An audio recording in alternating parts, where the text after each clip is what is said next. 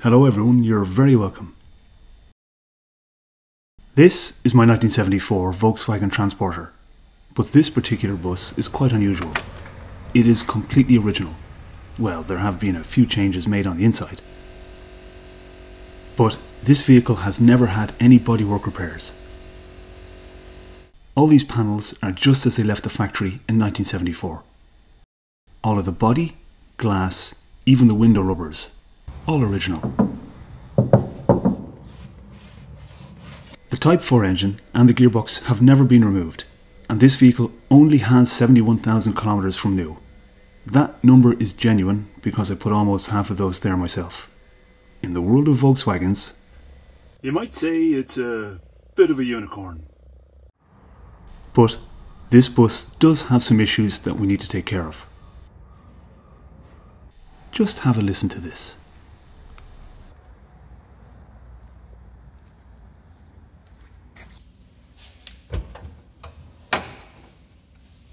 This engine has not been started for 3 months.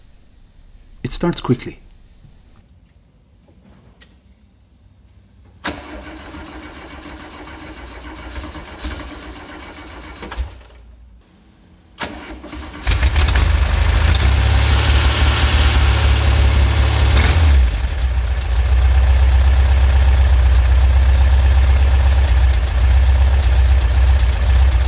Ordinarily, this might be a good thing, but not in this case. Once warmed up, the engine idles uncontrollably high and cannot be adjusted downwards.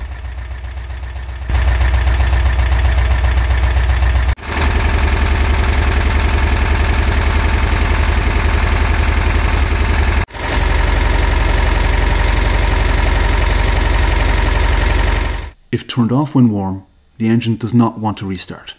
Anytime I corner sharply, there's also a strong odour of petrol inside the cab. There are also a number of other issues we will need to examine, so it's best to just remove the engine and take a good look. So, this is the plan so far. Firstly, solve the high idling and starting conundrum. Several things can cause this condition, but I already have my suspicions. Secondly, I'm going to modify the van to run on E10 petrol. Forecourt fuel in Ireland now contains 10% ethanol, which is not good for older cars, so this needs to be managed. Then, servicing the engine. With the engine out of the van, a full service is really easy. We may as well do that too. I need to take a look at the fuel tank itself. I suspect the strong smell of petrol in the cab when cornering is coming from the fuel tank. The only way to thoroughly examine this area is with the engine removed. And finally, fix the other broken stuff that we don't know about yet but always seem to find whenever we start these jobs. For anyone who has not seen one of these vehicles close up before, these transporters are powered by an air-cooled engine. Cooling air is drawn into the engine bay via an air intake on each side of the vehicle. An engine-driven impeller then circulates this air where necessary, ducted by a system of metal shrouds. This system makes engine removal less complicated than a conventional liquid-cooled vehicle. Before we start removing the engine, here are some useful assistants. A speedboat fuel tank, a motorcycle jack, and for anyone who has lost their attic insulation, a little hat to protect the head when operating in confined spaces.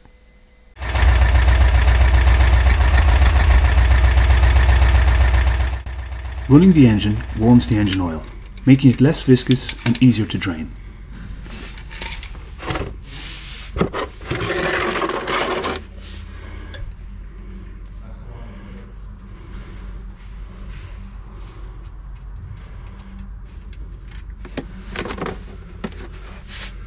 I'm sure there is a sect of ninja mechanics somewhere out there in the world that can remove a sump plug without getting any oil on their fingers. But I'm not in that league.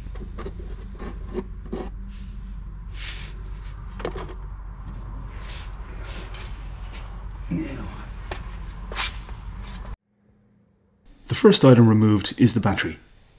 This eliminates the possibility of sparks during the next step, which is draining the fuel.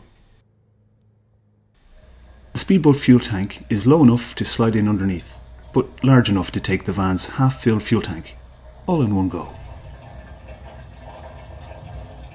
Although it's not necessary to drain the fuel when removing the engine, because I'm changing the fuel hoses anyway, now is a good time to do so.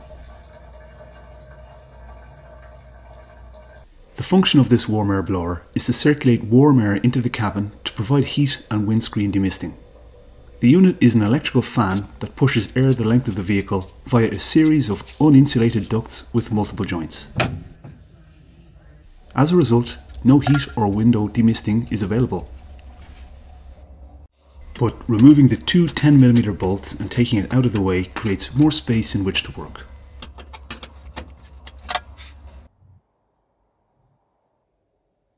With the warm air blower out of the way, the air filter assembly can be easily removed via the quick release clips. This is a paper element type air filter.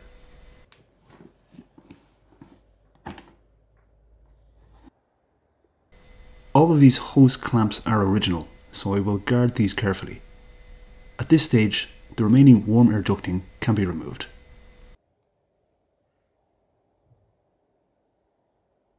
Disconnecting the vehicle wiring is easy, but it is wise to take plenty of photographs before doing so. Documenting where everything goes makes reinstallation much smoother. Now we can easily access the carburetors to disconnect the throttle cable, fuel hoses, and remove the 4 retaining nuts.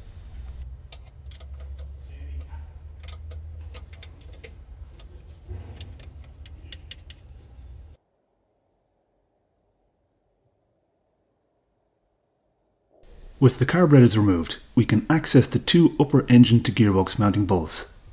I've removed the right hand bolt as it also mounts the starter motor on the far side of this bulkhead. I'll remove the left hand bolt when it's time to lower the engine. The starter motor can only be accessed and removed from underneath the vehicle, so I'm doing that now. Space is limited, so removal is by feel. Here, however, we encounter our first surprise. While carefully disconnecting the wiring, the terminal just crumbled away from the solenoid. This had been ready to fall off for some time, judging by the amount of carbon scoring from electrical arcing.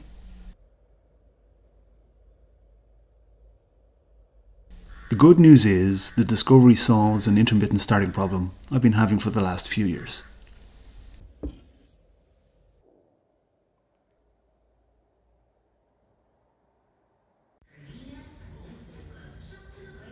The engine is sealed to the body of the vehicle by a soft foam joint. This seal is essential to prevent exhaust fumes from outside the vehicle entering the engine bay. If this were to happen, not only would the engine re-ingest these fumes, reducing efficiency, but the fumes could also enter the cabin, which we must not allow.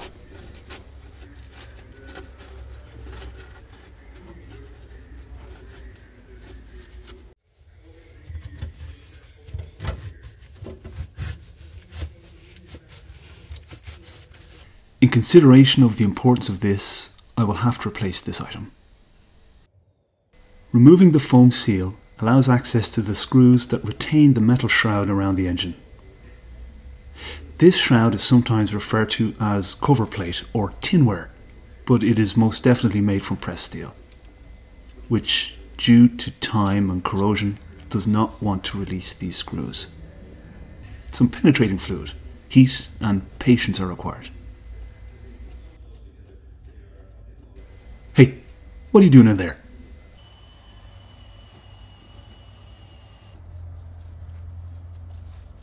The 3 rearmost pieces of metal shroud must be removed to make the space required to slide the engine out. Here we can just about make out the letters I and O hand painted on the rear left piece. This is a factory production line quality control marking and stands for in Ordnung, meaning in order in German. I'll take plenty of photos as I like to preserve such details. To remove the rear right hand tinware piece, the oil filler neck must be detached by compressing the spring collar. I found duck bill pliers less effective than a conventional combination pliers for this action.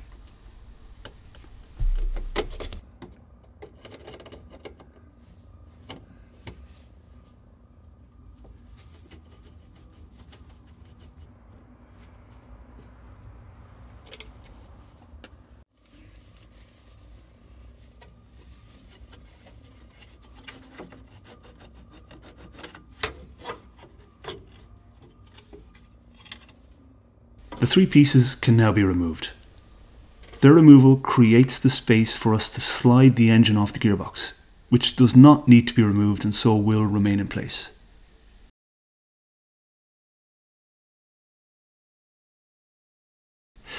I left the fan guard mesh fitted until now to prevent wayward bolts and washers entering the area around the fan. This piece is delicate and worth removing to prevent damage. Although the exhaust does not strictly need to be removed, this one could use a tidy up, so may as well take it off now. This is not a stock exhaust and I will probably replace it with something different in future, but for now it's still in good condition, so it's worth a new coat of paint. The final item here is the exhaust heat shield. This sits just above the exhaust and is an important component as it deflects heat away from the three pieces of tinware we just removed. Without this shield, these panels will heat soak and in turn warm the cooling air being drawn in by the cooling fan. That is not good for engine health. This component has begun to deteriorate, exposing the asbestos filling. I'm not comfortable repairing this item, so this will not be going back onto the bus. I will, however, find a safe, sensitive and discreet modern alternative. The final items to disconnect are these heater bellows and controls underneath the van. While down here, the brake servo hose can be disconnected and the throttle cable drawn clear of the tinware. My brother Harry is going to help with manoeuvring the engine out of the vehicle. This is not the first time we've been under an air-cooled Volkswagen, so having experienced backup is always good for morale. It's time to introduce the motorcycle jack. The broad platform offers very good stability. I've placed a sheet of plywood between the jack and the bottom of the engine as a sacrificial protection.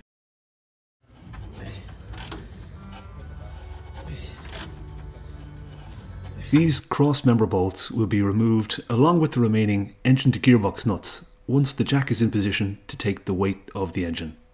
And then the wiggling can begin.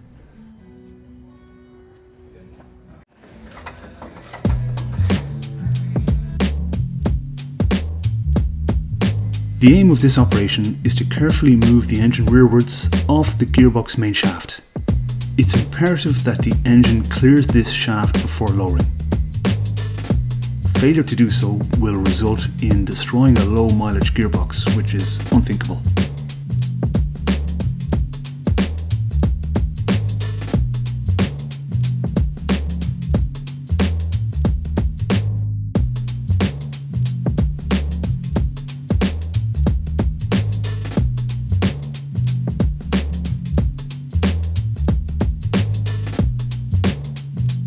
Mission accomplished.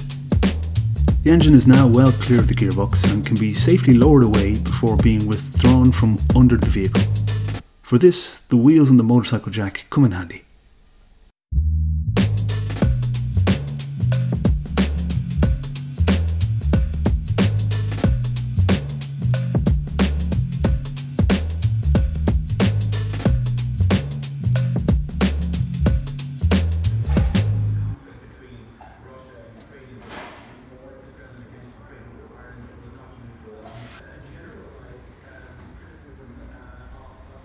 Everything looks good in here, but I can see a thorough cleaning in this engine bay's immediate future.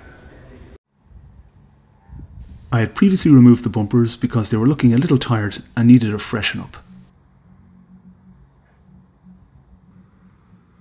Around the same time, I also sourced these original Volkswagen bus wheels, which I will recycle. I want to revert the bus back to a slightly more stock look, so the bumpers and wheels will all be powder coated at the same time.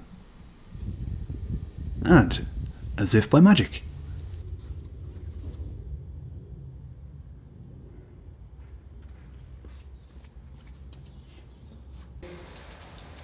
but part 2 is not going to be about wheels and bumpers. It's going to be all about der Motor. Until then, slán go fóill.